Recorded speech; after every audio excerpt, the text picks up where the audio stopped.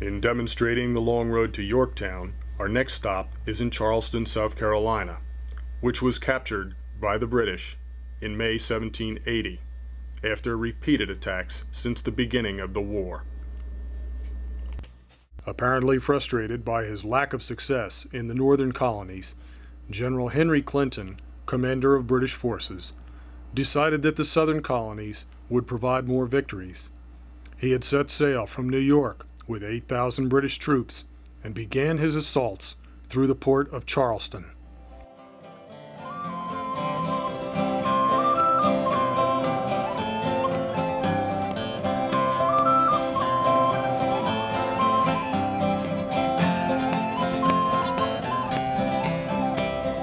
Charleston is a wonderful place to ride a bicycle. At almost every turn, one can see the history in the buildings and landmarks that have withstood many years and many conflicts.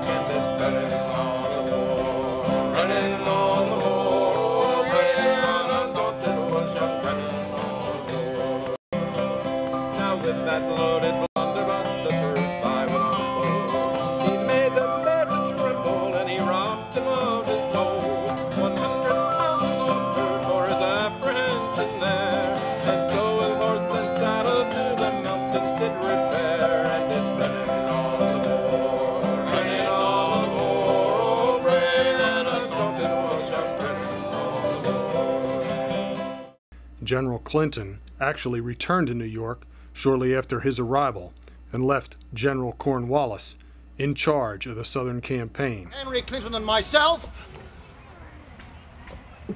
in that we have demanded an oath of loyalty from you good people. Charleston provided one of the few roads leading inland, which avoided so many of the swamps located throughout the South. Those who are not for us must be considered against us. And I'm sure that none of you will have any problems whatsoever in taking the oath of loyalty to the Crown. 1780 saw repeated British attacks further inland. At the end of May, British forces decisively won the Battle of Waxhaw Creek. In June, Patriot forces beat the Tories at Ramser's Mill.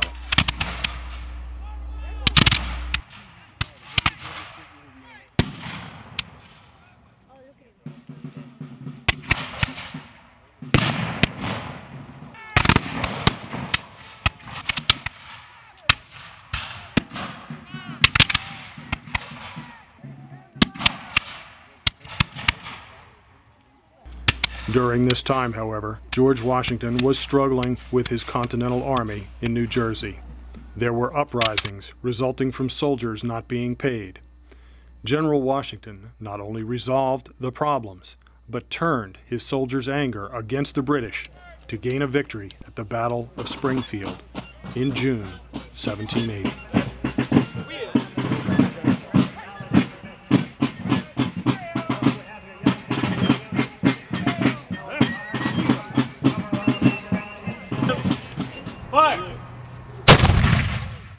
At this point, there should be no surprise that Nathaniel Greene was there at Springfield to help lead the army to victory.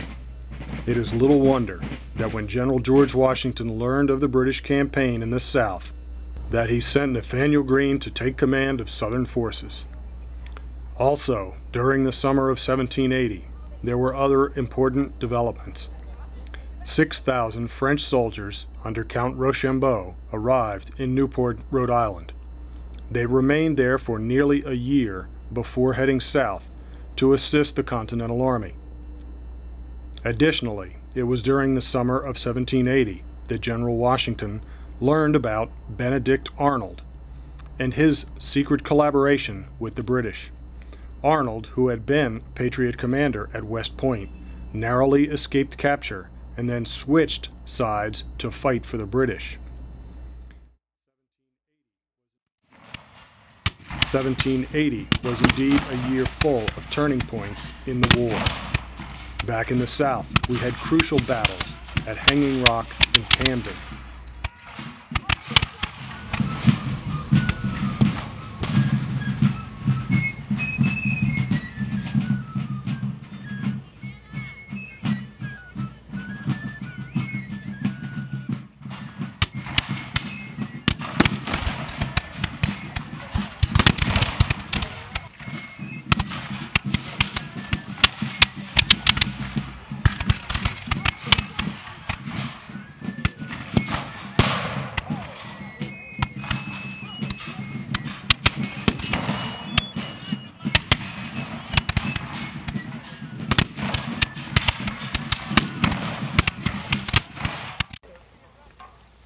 That was great.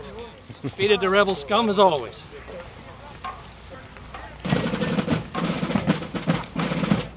I understand there's a difference between the northern and southern campaigns.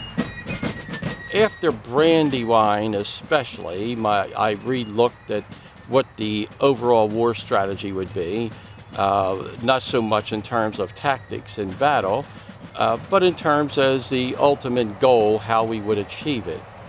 And the real goal, of course, is to win the war.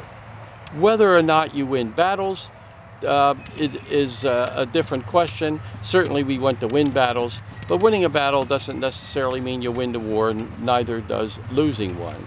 My overall strategy was to make this a protracted war, to drag it out for as long as was possible, because I was convinced that whilst we could eventually hold out, if I could keep the faith and morale of the American people up, and we could get enough money and material to supply the army, I knew the British were under much more difficult constraints in that all of their men and supplies had to come from England. The battle at Kings Mountain was a victory for mountain men who simply would not tolerate British rule. This battle had serious consequences, as the western flank of British forces were effectively destroyed.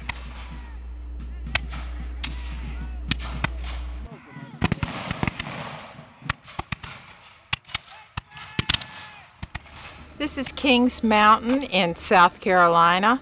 We're on a walking trail. It's 1.5 miles long. They don't allow bicycling. And the battle took place right up ahead here. This is a monument where the British were camped out. The British didn't think they could be attacked here.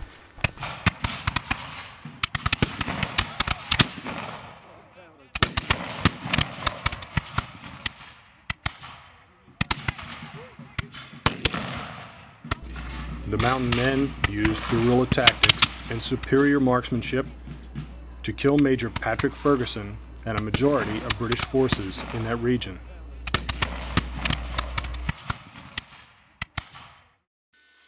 This is in memory of Colonel Patrick Ferguson.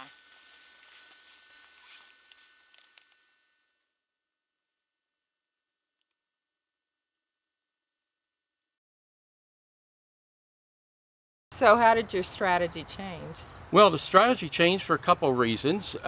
One, we knew we weren't strong enough in most cases to stand up and do a full frontal assault against the British Army. Probably at Monmouth we were as good as we were going to get, and that was definitely feasible. However, it really changed because we had gotten word of the French involvement in our war. That meant we would be getting professionally trained soldiers, money, which is always needed to run a war, and war materiel, and things as simple as clothing. Many of our soldiers, you understand, were never adequately clothed. So that definitely impacts on what the strategy will be. Toward the end of 1780, as Nathaniel Greene takes command of American forces in the South, he begins a strategy to wear down the British. He also used deception as a tactic, especially at the Battle of Cowpens. It was there General Daniel Morgan instructed his troops to fire only 2 shots and then retreat, which tricked the British cavalry into an attack where they were severely beaten.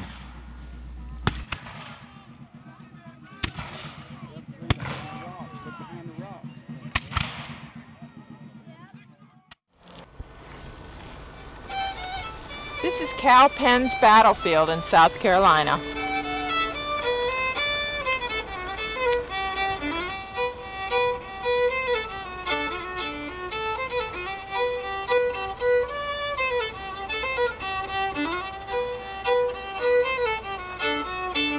That's the battlefield over there on our left.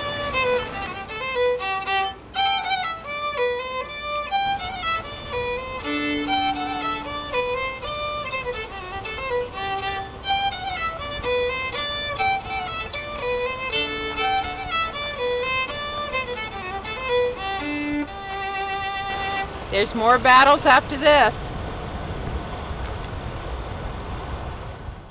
The Battle of Cowpens actually took place in January 1781.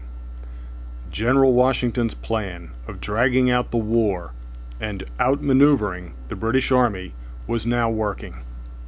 General Greene followed the plan to the letter, and that is to stay just far enough ahead of General Cornwallis and to lead him deeper and deeper into the hinterland, away from his supply chain and his ships, wear his army down. And this is exactly what he did. He kept me informed constantly by courier, so that I was always well aware of what was going on in the effort. And I knew that he was leading the British Army toward Williamsburg. The next major battle was at Guilford Courthouse, North Carolina, in March 1781. This was Cornwallis against Greene, and the outcome was not entirely clear. Although the British claimed victory, they lost an enormous number of soldiers. The Americans lost very few.